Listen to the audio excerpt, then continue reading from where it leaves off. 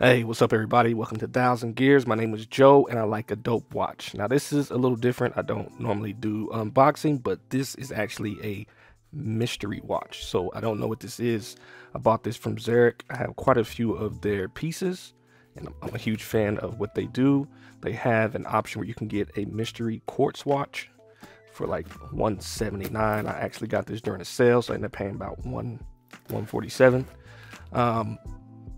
The catch is you don't know what you're going to get, obviously, so I could get something that I already have, and it's a no return. So it could be, you know, something that's in stock, it could be something that's out of stock, it could be a prototype.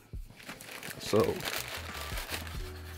I don't know yet what it is. Let's see.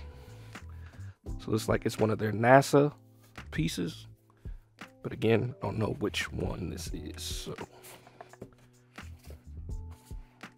which is interesting because I don't have any of their NASA pieces just yet.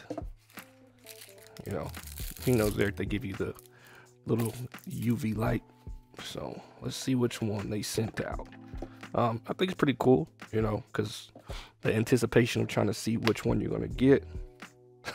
Okay, this one is actually one that was on my list, so that's awesome. The all white one. So yeah. The all-white NASA Apollo, really cool. So definitely looking forward to spending some time with this one. If you haven't seen these, really cool. So yeah, this is one that I had been looking at. So to be able to get this for, you know, 147 bucks, I think is pretty cool. So yeah, and if you haven't seen these before, at the back. So Apollo 11, 50th anniversary, limited edition. So you can see the number right there, 190 out of 1969.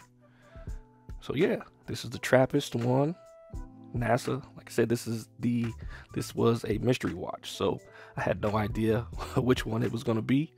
But that's cool because this is one of the ones that's on my list. So pretty fun. Like I said, I have a few of the Xeric pieces, so it's kind of, you know, anticipation to see which one I was going to get. But yeah, I definitely think this one is dope, and I'm definitely happy to get this one for the price. So now I can scratch this one off my list and focus on some of the other pieces that I'm interested in. See that domed crystal? So yeah, really dope. Like I said, I'm a huge fan of Xeric and what they're doing. Really easy to switch their straps out. I like the uniqueness of their pieces. Doesn't look like it's anti-reflective, but you know, is what it is. So yeah. So the actual planets are the hour and minute hands on here. So, and you can kind of see the second hand moving around in there. And almost, you know, looks like some more stars and stuff. And these glow really well. If you go to their website, you can kind of see what their loom looks like. There's a bunch of stars in the background on this and everything. So yeah, pretty cool. I may put a picture up there of what the loom looks like for you, but yeah, just wanted to share that with you. Thought it'd be interesting to do. Like I said, I normally don't do unboxings, but this one I had no idea what it was going to be, so I thought it'd be a good one to unbox. So this is the Trappist. This is the Trappist 1 Apollo 11, the NASA edition. So really cool from Xeric. Definitely a fun way to get a different watch and kind of be surprised. So until next time, I'll see y'all later. Peace.